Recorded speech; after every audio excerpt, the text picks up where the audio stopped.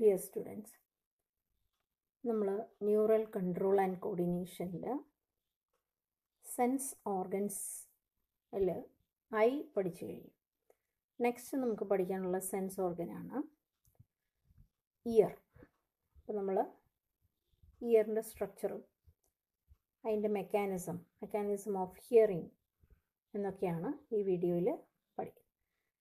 നമുക്ക് കേൾവിയുടെ ഓർഗനാണ്, sensory ഓർഗനാണ് year എന്ന് പറയുന്നത്. ഇയറിനെ കുറിച്ച് നോക്കാം എന്തൊക്കെയാണ്. Year is the organ of hearing and balancing. നമ്മൾ ചെവി എന്ന് പറയുന്നത് പെട്ടെന്ന് ഓർക്കുന്നത് എന്താണ്? കേൾക്കാനുള്ള ഒരു അവയവം എന്നാണ്. പക്ഷേ അതിന് മറ്റൊരു ഫങ്ഷൻ കൂടിയുണ്ട്, ബാലൻസിങ്. നമ്മുടെ ബോഡി ബാലൻസിങ്ങിനും സഹായിക്കുന്ന ഒരു ഓർഗനാണ് ഇയർ എന്ന് പറയുന്നത്. ഇനി നമുക്ക് നോക്കാം. ഇയറിൻ്റെ സ്ട്രക്ചറൊക്കെ നമുക്ക് സ്കൂൾ തലങ്ങളിലൊക്കെ നമ്മൾ പഠിച്ചിട്ടുള്ളതാണ്. ഒന്നുകൂടി നമുക്ക് അതിൻ്റെ പാർട്സൊക്കെ നോക്കാം. Year has 3 regions. ചെവിക്ക് 3 ഭാഗങ്ങളുണ്ട്. Outer year, middle year and inner year. അല്ലെങ്കിൽ നമുക്ക് external year, middle year, internal year എന്നുകൂടി പറയാം. അപ്പോൾ ഔട്ടർ ഇയർ ഉണ്ട്, മിഡിൽ ഇയർ ഉണ്ട്, ഇന്നർ ഇയർ. അപ്പോൾ അതിൻ്റെ ഓരോ പാർട്സ് ഇവിടെ വരെ ഔട്ടർ ഇയർ ആണ്, ഇവിടെ വരെ മിഡിൽ ഇയർ ആണ്, ഇത്രയും ഭാഗമാണ് ഇൻറ്റേർണൽ ഇയർ. ഓരോ ഭാഗമായിട്ട് ഔട്ടർ ഇയർ എന്ന് പറയുന്ന ഭാഗത്ത് ഔട്ടർ ഇയർ കൺസിസ്റ്റ് ഓഫ് പിന്ന, നമ്മുടെ ചെവിക്കൂട എന്ന് പറയുന്ന ഭാഗമാണ് ഇയർ പിന്ന എന്ന് പറയുന്ന ഭാഗം. അവിടുന്ന് ഉള്ളിലേക്ക് ഒരു കനാലുണ്ട് അല്ലേ? ആ കനാലിനെ നമ്മൾ എക്സ്റ്റേണൽ ഓഡിറ്ററി മീറ്റസ് എന്ന് പറയും, അല്ലെങ്കിൽ ഓഡിറ്ററി കനാൽ എന്നും വിളിക്കും, അല്ലെങ്കിൽ ഇയർ കനാൽ എന്നും പറയും. അപ്പോൾ എക്സ്റ്റേണൽ ഓഡിറ്ററി മീറ്റസ് എന്ന് പറയുന്ന ഒരു കനാൽ നമുക്ക് കാണാം. It end in A membrane called as tympanic membrane. ഇത് എവിടേക്ക് എൻഡ് ചെയ്യുന്നുണ്ട്? ഇത് ചെന്നെത്തുന്നത് ഒരു മെംബ്രെയിനിലേക്കാണ്. ആ മെംബ്രെയിനെ നമ്മൾ വിളിക്കുന്ന പേരാണ് ടിംബാനിക് മെംബ്രെയിൻ. അതിനെ നമ്മൾ കോമൺ ആയിട്ട് അറിയപ്പെടുന്നത് ഇയർ ഡ്രം എന്നാണ്. നെക്സ്റ്റ് പിന്ന collects sound and year canal lead the sound waves two ear drum. Year പിന്ന എന്ന് പറയുന്നത് ചെവിക്കുടയുടെ ഫങ്ഷൻ എന്ന് പറയുന്നത് സൗണ്ട് വേവ്സിനെ കളക്ട് ചെയ്യുക എന്നുള്ളത്. സൗണ്ട് വേവ്സിനെ കളക്ട് ചെയ്ത് ഇയർ കനാൽ വഴി ഉള്ളിലേക്ക് ഇയർ ഡ്രമ്മിലേക്ക് വിടുക. അപ്പോൾ ഈ ഇയർ കനാലിൽ എന്തൊക്കെയാണുള്ളത്? The minute hairs and wax are secreted by the sebaceous gland in the year canal prevent the entry of dust and foreign particles in to the year. നമ്മുടെ ചെവിക്ക് ഉള്ളിൽ നമുക്ക് നോക്കിയാൽ ചെറിയ ഹെയർസ് ഉണ്ട് അല്ലേ? ചെറിയ ചെറിയ രോമങ്ങളും ഉണ്ട്. അതുകൂടാതെ നമുക്കറിയാം ഇയർ വാക്സ് ഉണ്ട്. അപ്പോൾ ഈ രോമങ്ങൾ ഡസ്റ്റ് പാർട്ടിക്കിൾസിനെ പ്രിവെൻറ്റ് ചെയ്യും. അതുപോലെ തന്നെ ഇയർ വാക്സ് എന്തെങ്കിലും ഫോറിൻ സബ്സ്റ്റൻസോ അല്ലെങ്കിൽ മൈക്രോബ്സോ എന്തെങ്കിലും കയറിയാൽ അതിനെ നശിപ്പിക്കാൻ സഹായിക്കുന്നതാണ് ഇയർ വാക്സ്. അപ്പോൾ minute hairs and wax are secreted by sebaceous glands which prevent the entry of dust and foreign bodies into the ear. Middle year എന്ന് പറയുന്നത് it consist of 3 bones.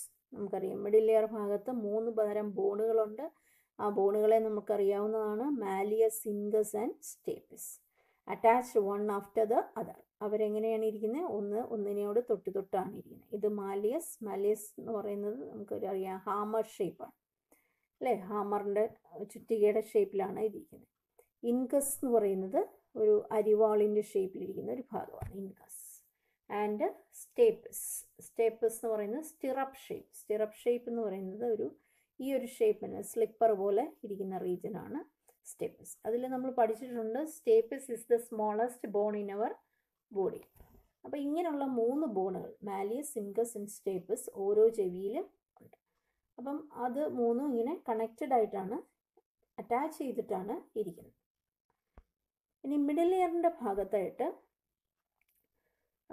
Malleus is attached to the tympanic membrane. Malleus എന്ന് പറയുന്നത് നമ്മുടെ tympanic membrane അല്ല, year ഡ്രമ്മിലേക്ക് attach ചെയ്തിരിക്കുന്നു. Stapes attached to the oval window എന്ന് പറയുന്ന ഒരു റീജൺ നമ്മുടെ കോക്ലിയ എന്ന് പറയുന്ന ഭാഗത്തുണ്ട്. അവിടേക്കാണ് അറ്റാച്ച് ചെയ്ത് ഇരിക്കുന്നത്. നടുക്കായിട്ട് ഇൻകസും ഇരിക്കുന്നുണ്ട്. ഇനി മിഡിൽ ഇയറിൻ്റെ ഭാഗത്തായിട്ട് മിഡിൽ ഇയറിൽ നിന്ന് താഴേക്ക് നമ്മുടെ ഫാരിങ്സിലേക്ക്, നമ്മുടെ തൊണ്ടയിലേക്ക് ഒരു ട്യൂബ് കടന്നു പോകുന്നുണ്ട്. ആ ട്യൂബിൻ്റെ പേരാണ് യൂസ്റ്റേഷ്യൻ ട്യൂബ് എന്ന് പറയും. Which connect the middle year cavity with the pharynx. നമ്മുടെ ത്രോട്ടിലേക്ക് കണക്ട് ചെയ്യുന്ന ഒരു കനാൽ, നമുക്ക് തൊണ്ടേ ഭാഗത്തേക്ക് കണക്ട് ചെയ്യുന്ന ഒരു കനാൽ നമുക്ക് ഉള്ളിലായിട്ടുണ്ട്. അതിനെ പറയുന്ന പേരാണ് യൂസ്റ്റേഷ്യൻ ട്യൂബ്. ഇതിൻ്റെ ജോലി എന്താണെന്ന് വെച്ചാൽ it help in equalising the pressure on either side of the ear drum. നമ്മുടെ ചെവിയുടെ അപ്പുറവും ഇപ്പുറവും ഒരേപോലെ എയർ പ്രഷർ മെയിൻറ്റെയിൻ ചെയ്യുക. കാരണം ഇവിടെ അടഞ്ഞിരുന്നു കഴിഞ്ഞാൽ പുറത്തു നിന്നുള്ള എയറിൻ്റെ പ്രഷർ കാരണം ഇയർ ഡ്രം പൊട്ടിപ്പോകാൻ സാധ്യതയുണ്ട്. അപ്പോൾ അത് പരിഹരിക്കാൻ വേണ്ടിയാണ് ഈ യൂസ്റ്റേഷ്യൻ ട്യൂബ് ഇവിടെ കണക്ട് ചെയ്തിരുന്നത്. ഇവിടെ ഒരു ഓപ്പണിംഗ് കൊടുത്താൽ ഇയർ ഡ്രമ്മിനെ ഈക്വലൈസ് ചെയ്ത് അവിടെ നിർത്തും. അപ്പോൾ അപ്പുറവും ഇപ്പുറമൊക്കെ ഈക്വൽ പ്രഷർ മെയിൻറ്റെയിൻ ചെയ്യാൻ വേണ്ടിയാണ് ഇവിടെ ഇങ്ങനൊരു ഓപ്പണിംഗ് ഉള്ളത്, യൂസ്റ്റേഷ്യൻ ട്യൂബ് ഉള്ളത്. ഇന്നർ ഇയർ എന്ന് പറയുന്നത് ഏറ്റവും ഉള്ളിലായിട്ട് കാണപ്പെടുന്ന റീജിയനാണ് inner year. It is placed inside the skull bone. ഇല്ലേ, സ്കൾ ബോണിന് ഉള്ളിലായിട്ട് വെച്ചിരിക്കുന്ന ഒരു ഭാഗമാണ്. ഈ ബോണി കേസ് അല്ലെങ്കിൽ ബോണി സോക്കറ്റിന് പറയുന്ന പേരാണ് ബോണി ലാബ്രന്ത് എന്ന് പറയും. അതിനുള്ളിൽ ആയിട്ടാണ് നമ്മുടെ ഇൻറ്റേർണൽ ഇയർ വെച്ചിരിക്കുന്നത്. ആ ഇൻറ്റേർണൽ ഇയറിനെ നമ്മൾ മൊത്തത്തിൽ പറയുന്നതാണ് മെംബ്രേനിയസ് ലാബ്രന്ത് എന്ന് പറയും. അപ്പോൾ inner year is formed of A membranous ലാബ്രന്ത് and A Boney ലാബ്രന്ത്. Boney ലാബ്രന്ത് എന്ന് പറയുന്നത് ഒരു അറയാണ്, നമ്മുടെ അറയാണ്. അതിനുള്ളിലാണ് ഈ കാണുന്ന സ്ട്രക്ചേഴ്സ്. ഈ സ്ട്രക്ചേഴ്സിനെ മൊത്തത്തിൽ പറയുന്ന പേരാണ് മെംബ്രേനിയസ് ലാബ്രന്ത്. ഇനി ഇന്നർ ഇയറിൻ്റെ പ്രത്യേകത നോക്കാം. The Boney ലാബ്രന്ത് is A series of channels. Boney ലാബ്രന്ത് എന്ന് പറയുന്നത് ഇങ്ങനെ ഇരിക്കുന്ന കുറേ ഭാഗങ്ങളാണ്. The Boney ലാബ്രന്ത് is filled with a fluid called as perilymph. ഇതിൻ്റെ അകത്ത് ഈ അറയ്ക്കുള്ളിൽ ഒരു ഫ്ലൂയിഡ് നിറഞ്ഞു നിൽപ്പുണ്ട്. ആ ഫ്ലൂയിഡിനെ പറയുന്ന പേരാണ് പെരിലിംഫ് എന്ന് പറയും. Inside these channels lies the membranous ലാബ്രന്ത്. ഇതിനുള്ളിലായിട്ടാണ് membranous ലാബ്രന്ത് എന്ന് പറയുന്ന ഇത്രയും ഭാഗം വരുന്നത്. The membranous ലാബ്രന്ത് is filled with endolymph. അതായത് ഇത് കുറേ കുഴലുകളും സഞ്ചികളും എല്ലാം കൂടി ചേർന്ന ഒരു സ്ട്രക്ചറാണ്. ഈ സ്ട്രക്ചറിനുള്ളിലൊരു ദ്രാവകമുണ്ട്. ആ ദ്രാവകത്തിന് പറയുന്ന പേരാണ് എൻഡോലിംഫ് എന്ന് പറയും. വെളിയിൽ പെരിലിംഫും ഉള്ളിൽ എൻഡോലിംഫും. The membranous ലാബ്രന്ത് lies in the perilymph and it is formed of two portions called vestibular apparatus and cochlea. Membranous ലാബ്രന്തിന് രണ്ട് ഭാഗങ്ങളുണ്ട്. അതിനൊരു വെസ്റ്റിബുലാർ എന്ന് പറയുന്ന ഒരു ഭാഗമുണ്ട്, കോക്ലിയ എന്ന് പറയുന്ന ഒരു ഭാഗവും ഉണ്ട്. ഈ റീജിയനെയാണ് നമ്മൾ വെസ്റ്റിബുലാർ റീജിയൻ എന്നും ഇങ്ങനെ കോക്ലിയ എന്ന് പറയുന്ന ഒരു റീജിയനും നമുക്കുണ്ട്. ഇറ്റ് ഈസ് കമ്പോസ്ഡ് ഓഫ് നമ്മൾ വെസ്റ്റിബുലാർ അപ്പാരറ്റസ് എന്ന് പറയുന്ന ഭാഗമാണ് ഈ കാണിച്ചിരിക്കുന്നത്. ഇന്നർ ഇയറിൻ്റെ ഭാഗങ്ങളിൽ 3 സെമി സർക്കുലാർ കനാലുകളുണ്ട്. അല്ലേ, അർദ്ധവൃത്താകൃതിയിലിരിക്കുന്ന സെമി സർക്കുലാർ ഹാഫ് സർക്കിൾ ഷേപ്പിലിരിക്കുന്ന കനാലുകൾ ഉണ്ട്. ഇതിനെയാണ് നമ്മൾ സെമി സർക്കുലാർ കനാലുകൾ എന്ന് വിളിക്കുന്നത്. And the otolith organ consisting of the saccule and utricle. അതായത് ഇത് കഴിഞ്ഞിട്ട് ഇത് ഓപ്പൺ ചെയ്യുന്ന ഒരു സഞ്ചി പോലുള്ള ഒരു ഭാഗം ഇത്രയുടെയുണ്ട്. ആ റീജിയന് പറയുന്ന പേരാണ് സാക്യൂൾ എന്നും യൂട്രിക്കിൾ എന്നും പറയും. സാക്യൂൾ എന്ന് പറയുന്ന യൂട്രിക്കിൾ എന്ന് പറയുന്ന ഒരു ഭാഗവും കൂടി ഇതിന് ഉണ്ട്. ഇനി ഓരോ സെമി സർക്കുലാർ കനാലിനെയും നമ്മൾ ശ്രദ്ധിച്ചാൽ ഇതൊരു കനാലാണ് അല്ലേ. ഈ കനാലിൻ്റെ ഒരറ്റത്ത് ദർ ഇസ് എ ബൾജിങ്. ഇവിടെ ഒരു ബൾജിങ് ഉണ്ട് അല്ലേ, ഒരു വീർത്തിരിക്കുന്ന ഭാഗമുണ്ട്. ഇതിൻ്റെ നോക്കിയാൽ ഇവിടെ ഉണ്ട്. ഈ കനാലിൻ്റെ നോക്കിയാലും ഈ ഭാഗത്ത് നമുക്കൊരു ബൾജിങ് ആണ്. And these ബൾജിങ്സ് are called as ആംബ്യുള. ഈ ബൾജിങ്സിനെ ആംബ്യുള എന്നാണ് പറയുന്നത്. അതാണ് ഇവിടെ പറഞ്ഞിരിക്കുന്നത്. Each semi circular canal is swollen at the base called ambula, and ambula contains a projecting ridge called crista ambularis which has hair cells. ഈ ഓരോ ബൾജിങ്ങിന് ഉൾവശം നമ്മൾ ശ്രദ്ധിച്ചാൽ അതിനുള്ളിലായിട്ട് എന്ത് കാണാം, ഒരു സ്മോൾ പ്രൊജക്ഷൻ ഇവിടെ കാണാം. ആ പ്രൊജക്ഷനെ നമ്മൾ പറയുന്ന പേരാണ് ക്രിസ്റ്റ ആംബുലാരിസ് എന്ന് പറയും. ഈ ക്രിസ്റ്റ ആംബുലാരിസിനുള്ളിലായിട്ട് ധാരാളം ഹെയർ കോശങ്ങളുണ്ട്. ഹെയർ കോശങ്ങൾ എന്ന് പറയുന്നത് അവർ ശരിക്കും മോഡിഫൈഡ് ന്യൂറോൺസ് ആണ്. ആ ന്യൂറോണുകളുടെ പ്രത്യേകത എന്ന് പറഞ്ഞാൽ അതിൻ്റെ സെൽ ബോഡിയിൽ ധാരാളം ഹെയർ ലൈക്ക് സ്ട്രക്ചേഴ്സ് ഉണ്ട്. ഈ ഹെയർ ലൈക്ക് സ്ട്രക്ചേഴ്സ് ഇങ്ങനെ പുറത്തേക്ക് തള്ളി നിൽക്കുന്ന പ്രൊജക്ഷൻസിനെയാണ് നമ്മൾ ക്രിസ്റ്റ ആംബുലാരിസ് എന്ന് പറയുന്ന ഭാഗങ്ങൾ.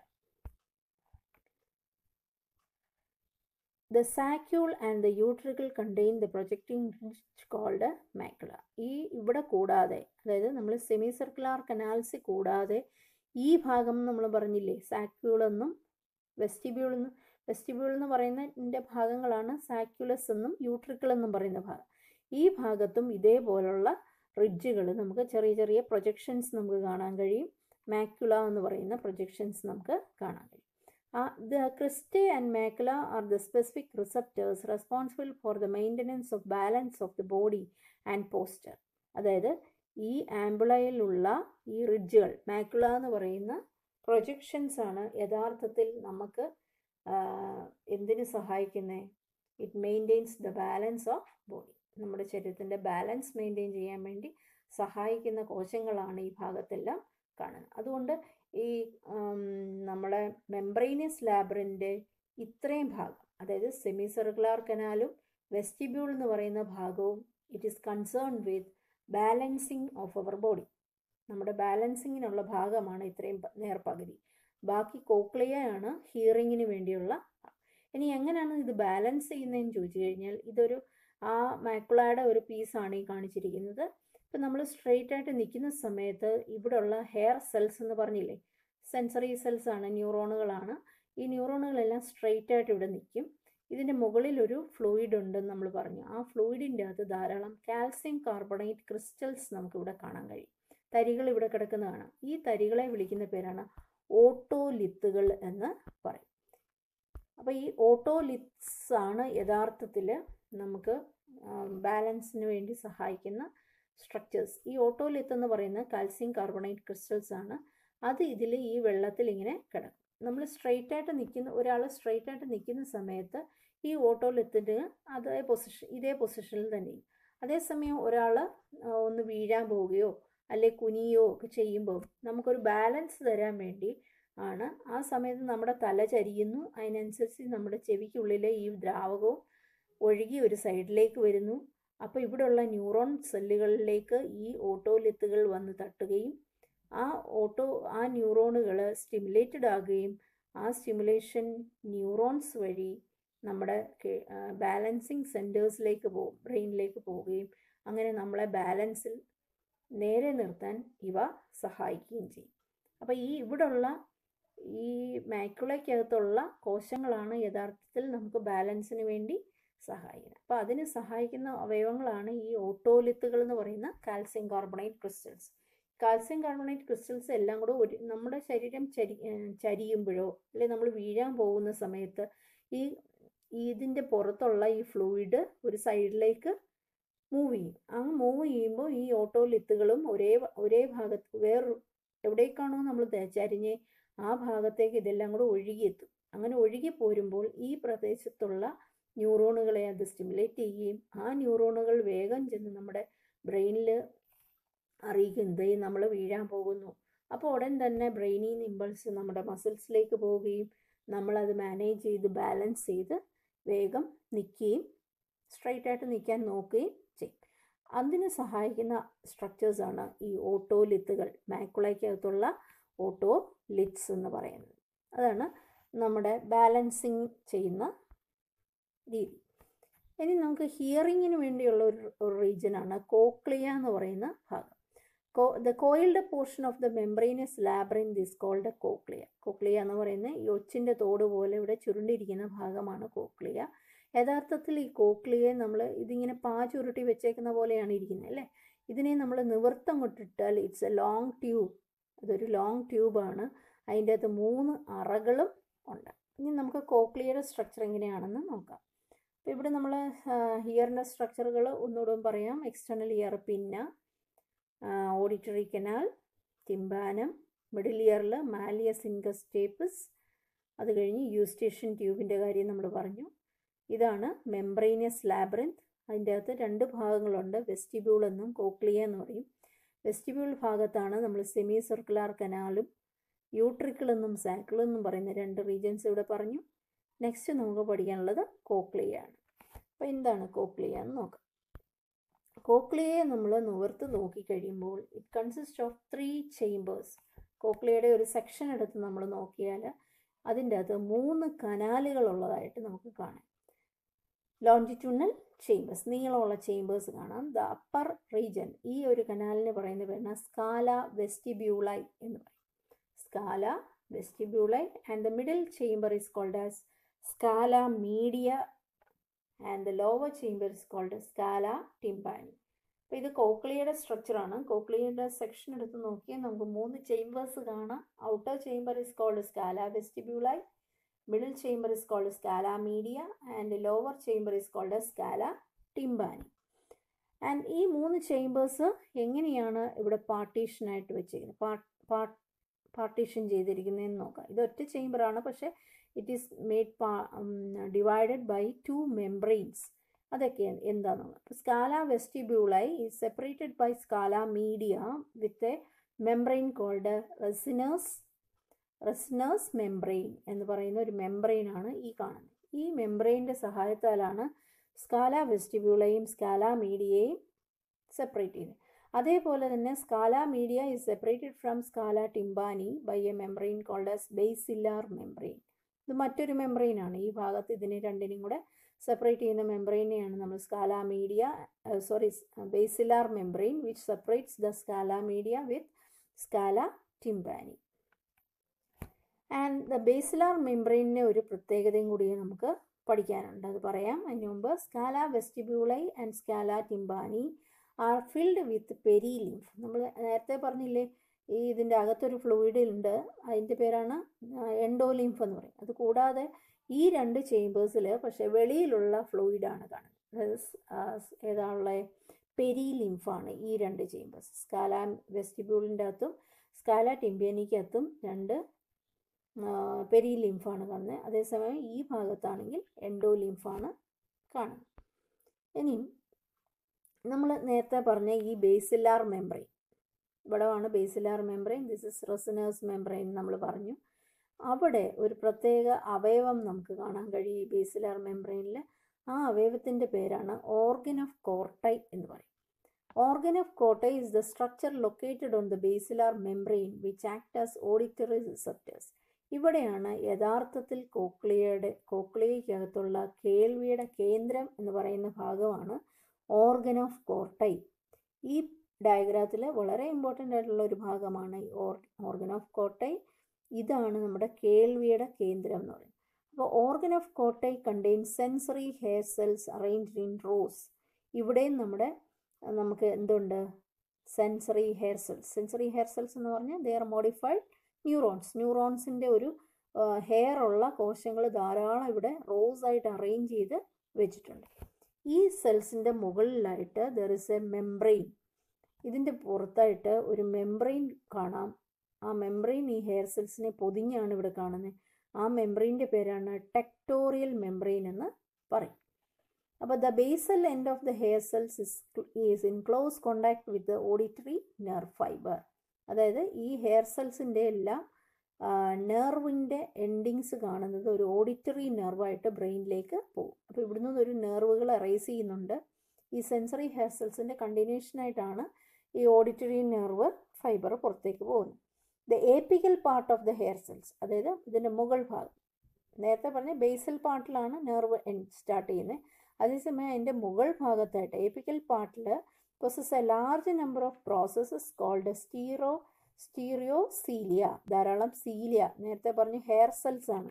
ആ ഹെയർ സെൽസ് എല്ലാത്തിനെയും പറയുന്നത്, ആ ഹെയറിന് പറയുന്നതാണ് സ്റ്റീരിയോസീലിയ എന്ന് പറയും. Above the rose of hair cells, ഈ ഹെയർ സെൽസിൻ്റെ മുകളിലായിട്ട് A thin elastic membrane called ടെക്ടോറിയൽ membrane is present. ഒരു ടെക്ടോറിയൽ മെംബ്രെയിൻ ഇതിനെ പുതപ്പിച്ചേക്കുന്ന പോലെ ഉണ്ട്. നമ്മൾ ഷീറ്റൊക്കെ ഇട്ട് പുതയ്ക്കുന്ന പോലെ രീതിയിൽ ഒരു മെംബ്രെയിൻ ഇതിൻ്റെ പുറത്തുണ്ട്. ഇനി നമ്മൾ ഇവിടെ എങ്ങനെയാണ് കേൾക്കുന്നതെന്നുള്ളത് പറയുമ്പോൾ നമുക്കിത് കുറച്ചുകൂടെ ഡിസ്കസ് ചെയ്യാം. അപ്പോൾ ഈ സ്ട്രക്ചർ നമ്മുടെ ടെക്സ്റ്റിൽ ഈ പടമുണ്ട്. ഈ പടമാണ് നമ്മുടെ ടെക്സ്റ്റിലുള്ള, അത് നിങ്ങളൊന്ന് നോക്കുക. അതിൽ നമ്മുടെ ഈ ഓർഗൻ ഓഫ് കോർട്ടൈ അടയാളപ്പെടുത്താൻ പലപ്പോഴും ചോദിക്കും.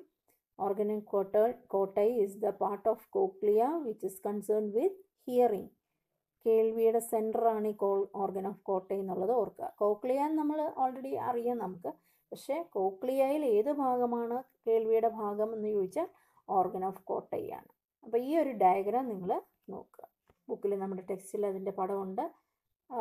ഒന്ന് വരച്ച് വെക്കണം എന്ന് ഞാൻ പറയുന്നില്ല, ജസ്റ്റ് ഒന്ന് നോക്കി അതിൻ്റെ അടയാളപ്പെടുത്തി വെക്കുക. അതിൻ്റെ പാർട്സും ബേസിലാർ മെംബ്രെയിൻ, റെസിനേഴ്സ് മെംബ്രെയിൻ, സ്കാല വെസ്റ്റിബ്യൂളൈ, സ്കാല മീഡിയ, സ്കാല ടിംബാനി, ഇങ്ങനെയുള്ള ലെയേഴ്സും ടെക്ടോറിയൽ മെംബ്രെയിൻ, ഇതൊക്കെ ലേബൽ ചെയ്യാൻ നോക്കി വെച്ചിരിക്കുക. അപ്പോൾ ഇനി എങ്ങനെയാണ് നമ്മൾ കേൾവി നടക്കുക, എങ്ങനെയാണ് കേൾക്കുന്നതെന്നാണ് മെക്കാനിസം ഓഫ് ഹിയറിംഗ് ആണ് നമ്മൾ പറയുന്നത്. Mechanism of here. ഇവിടെ നമ്മൾ ഇയറിൻ്റെ സ്ട്രക്ചർ പറഞ്ഞു ഇയർ പിന്നെയാണ് സൗണ്ട് വേവ്സിനെ കളക്ട് ചെയ്ത്. സൗണ്ട് വേവ്സിനെ കളക്ട് ചെയ്ത് ഓഡിറ്ററി കനാൽ വഴി ടിംബാനത്തിലേക്ക് എത്തും. അങ്ങനെ ടിംബാനത്തിലെത്തുമ്പോൾ ടിംബാനം അല്ലെങ്കിൽ ഇയർ ഡ്രം വൈബ്രേറ്റ് ചെയ്യും അല്ലേ. ആ വൈബ്രേഷൻ നമുക്കറിയാം മിഡിൽ ഇയറിലേക്ക് ട്രാൻസ്മിറ്റ് ചെയ്യും. ആ മിഡിൽ ഇയറിൽ നമ്മൾ പഠിച്ച മാലിയസ് ഇൻകസ് സ്റ്റേപ്പിസ് തൊട്ടാണ് ഇരിക്കുന്നത്. ഈ ടിംബാനത്തിൻ്റെ vibration malleus incus സ്റ്റേപ്പിസിലേക്ക് vibration extend ചെയ്യും, കണ്ടക്ട് ചെയ്യും. ആ വൈബ്രേഷൻ നമ്മൾ പഠിച്ചു സ്റ്റേപ്പിസ് ഓവൽ വിൻഡോ എന്ന് പറയുന്ന ഒരു ഭാഗം, കോക്ലിയയുടെ ഒരു റീജനാണ് ഓവൽ വിൻഡോ. ഓവൽ വിൻഡോയിലേക്ക് ടച്ച് ചെയ്താണ് ഈ സ്റ്റേപ്പിസ് ചെയ്യുന്നത്. അപ്പോൾ ഈ സ്റ്റേപ്പിസിൻ്റെ vibration is conducted to the oval window. Oval വിൻഡോയിൽ കൂടി ഈ വൈബ്രേഷൻ കോക്ലിയയിലുള്ളിൽ കൂടെ വൈബ്രേറ്റ് ചെയ്ത് നമ്മളെ നേരത്തെ പറഞ്ഞ ഓർഗൻ ഓഫ് കോട്ടൈ എന്ന് പറയുന്ന ഭാഗം, അതായത് ബേസിലാർ മെംബ്രെയിനിലേക്ക് വൈബ്രേഷൻ എക്സ്റ്റെൻഡ് ചെയ്യും. അങ്ങനെയാണ് ആ വൈബ്രേഷൻ കാരണമാണ് നമ്മൾ നെക്സ്റ്റിൽ ഇവിടെ പറഞ്ഞ് ഈ വൈബ്രേഷൻ ബേസിലാർ മെംബ്രെയിനിൽ വരുമ്പോൾ അതിന് മുകളിലാണ് സെൻസറി ഹെയർ സെൽസ് ഇരിക്കുന്നത് അല്ലേ. അങ്ങനെ ബേസിലാർ മെംബ്രെയിൻ വൈബ്രേറ്റ് ചെയ്യുമ്പോൾ സെൻസറി ഹെയർ സെൽസും വൈബ്രേറ്റ് ചെയ്യുന്നു. ആ വൈബ്രേഷൻ കാരണം ഇതിൻ്റെ പുറത്തുള്ള ടെക്ടോറിയൽ മെംബ്രെയിനിൽ ഇത് ഇങ്ങനെ വന്ന് ടച്ച് ചെയ്യും. അങ്ങനെ ടച്ച് ചെയ്യുമ്പോൾ this sensory hair cells get stimulated and this stimulation is conducted as action potential to auditory nerves. അങ്ങനെയാണ് നമ്മുടെ ബ്രെയിനിലേക്ക് ഇമ്പൾസ് പോകുന്നത്. അപ്പോൾ നമ്മൾ എത്ര ഇൻറ്റൻസിറ്റിയിലുള്ള സൗണ്ടാണ് കേട്ടതെന്നനുസരിച്ച് അതിനനുസരിച്ച് this basilar membrane get vibrated. അപ്പോൾ അതിനനുസരിച്ച് ഇവിടെ ആക്ഷൻ പൊട്ടൻഷ്യലും സ്റ്റിമുലേഷൻ അതിൻ്റെ ഇൻറ്റൻസിറ്റിക്ക് അനുസരിച്ച് ഇവിടെ വൈബ്രേഷൻ ഉണ്ടാകുകയും ആ വൈബ്രേഷൻ നമ്മുടെ ബ്രെയിനിൽ ഓഡിറ്ററി സെൻറ്റേഴ്സ് ഉണ്ട്, ആ സെൻറ്റേഴ്സിലേക്ക് പോയിട്ടത് നമുക്ക് മനസ്സിലാക്കി തരും.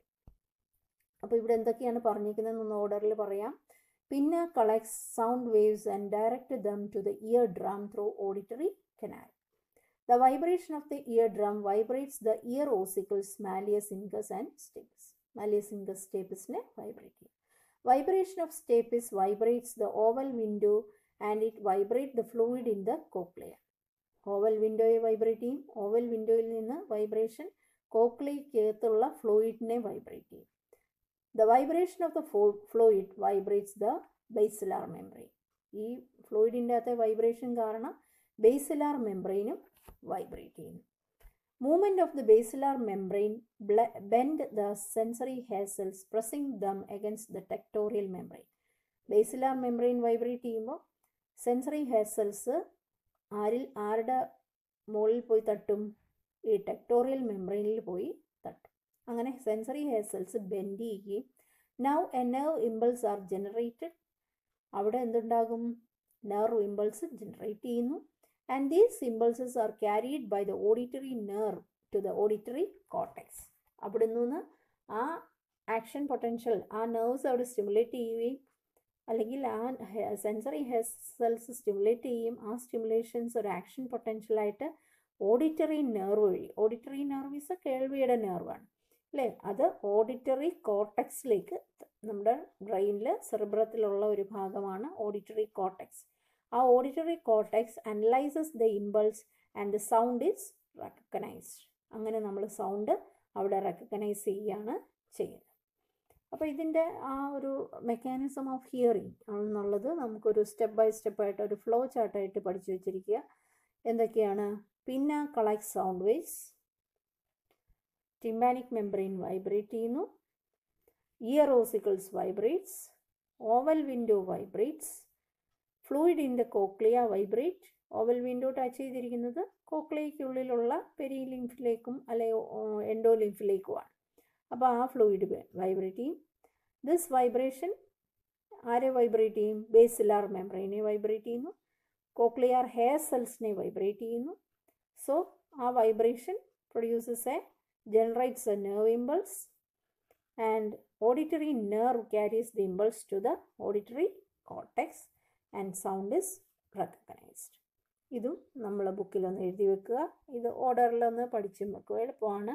ഇങ്ങനെ അകത്തേക്ക് സൗണ്ട് വേവ്സ് ഏത് വഴി പോകുന്നു, എങ്ങനെയാണ് നമ്മൾ സൗണ്ട് റെക്കഗ്നൈസ് ചെയ്യുന്നതെന്നുള്ളതും പഠിച്ചു. അപ്പോൾ ഇയറിന് 2 ജോലികളാണുള്ള. ബാലൻസിങ്ങിനുള്ള ഒരു പാർട്ടും ഉണ്ട്, ഹിയറിങ്ങിനുള്ള ഒരു പാർട്ടും ഉണ്ടെന്നുള്ളത് ഓർത്തിരിക്കുക. The semicircular canals and vestibules are concerned with balancing while cochlea is concerned with hearing. അപ്പോൾ ഇതോടുകൂടി നമ്മുടെ ന്യൂറൽ കൺട്രോൾ ആൻഡ് കോർഡിനേഷൻ എന്ന് പറയുന്ന ചാപ്റ്റർ ഇവിടെ അവസാനിക്കുകയാണ്.